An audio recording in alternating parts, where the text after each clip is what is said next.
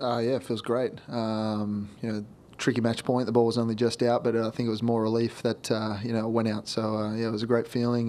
You could see it on my face at the end of the match. I was overcome with joy.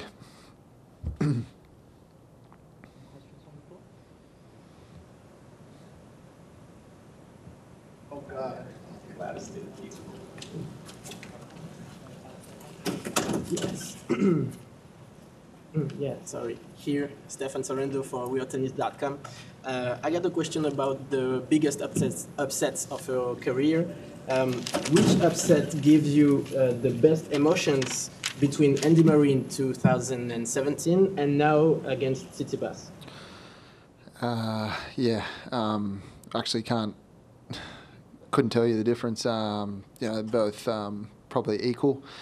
That day against Andy Murray was probably a little bit unexpected because I was a lucky loser and happened just to play an unbelievable match, and I wasn't even supposed to be in the draw. And today was a little bit different. I've been on a bit of a run of matches, and I felt confident.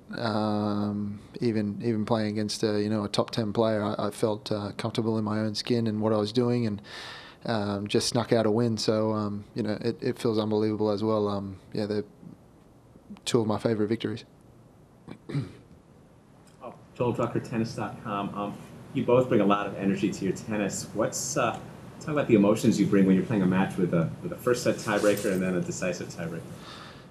Yeah, I think a third set tiebreaker is a little bit more nerve-wracking. The first tiebreaker, won 7 points in a row and just, I guess caught him while he was napping. So I knew that wasn't going to be the case in the third set. I mean, it was a tight match. It was over, probably over 2 and a bit hours. So I think when it comes down to a third set tiebreaker, I don't think the third one's going to be a 7-love one either. So hung tough, and I think it did get to 5-all and won the last 2 points. And he only just missed 2 forehands, but it could have gone either way. And thankfully, it went my way.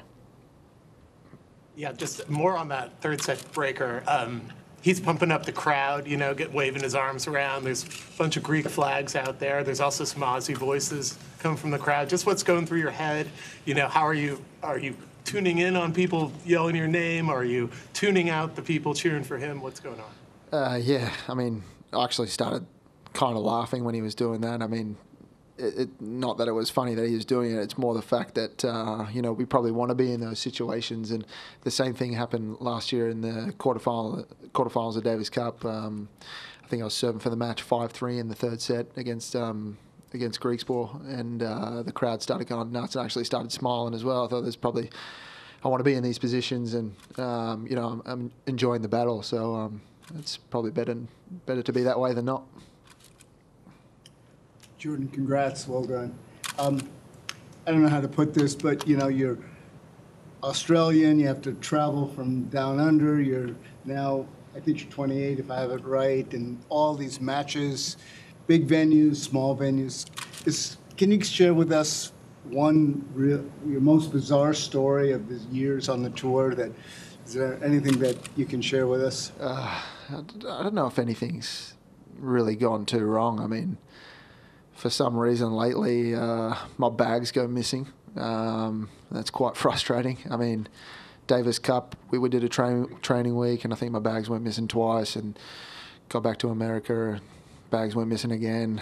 So lately, it's just the bag goes missing, and it doesn't allow you to practice. It doesn't allow you to practice, or if you're not home, you can't really change your clothes. So it's a disaster. But nothing really too bizarre. Did the bags turn up? Always, yeah. How soon? Usually within a couple of days. It's not too bad, but if you're preparing for a tournament, it is a disaster. Would it happen here? No. Just final word on your confidence level after such a big win today, going forward, and you just won a challenger, right? A little bit of a slow start to the year. Played a challenger a couple of weeks ago and won that. I think I won every match in straight sets, and it was good to get those matches under my belt. And then came here and got a tricky draw, and I've come through it. But I think a lot of the matches helped, and just felt comfortable on the match court and got match fit, and yeah, there's no replacement for matches. Last question. The Australian tradition, tennis tradition, of course, is so rich. Can you just say what's the best part of it? How it really sort of empowers you, helps you as a player? Not really sure. I mean, I think every Aussie wants to do Australia proud, and you know, we can go nuts sometimes, but I can assure you, always, generally, the majority of the time, we're trying our balls off to win, and yeah, I mean, when I go out there, I give 100% every time. I know I can, you know, complain and get a little bit angry, but it never stops me from competing my hardest, and that's all I want to do. And I think generally that's an Australian quality. Does Leighton get you going in Davis Cup? Does he fire you up? Yeah, of course. I mean, when he's on the bench, and you know, he probably gets more rowdy than we do, but yeah, it's good to know that he still cares, and you know, he wants the best for us as well, and the best for Australian tennis. Thank you, everyone. Thank you. Thank you. It was a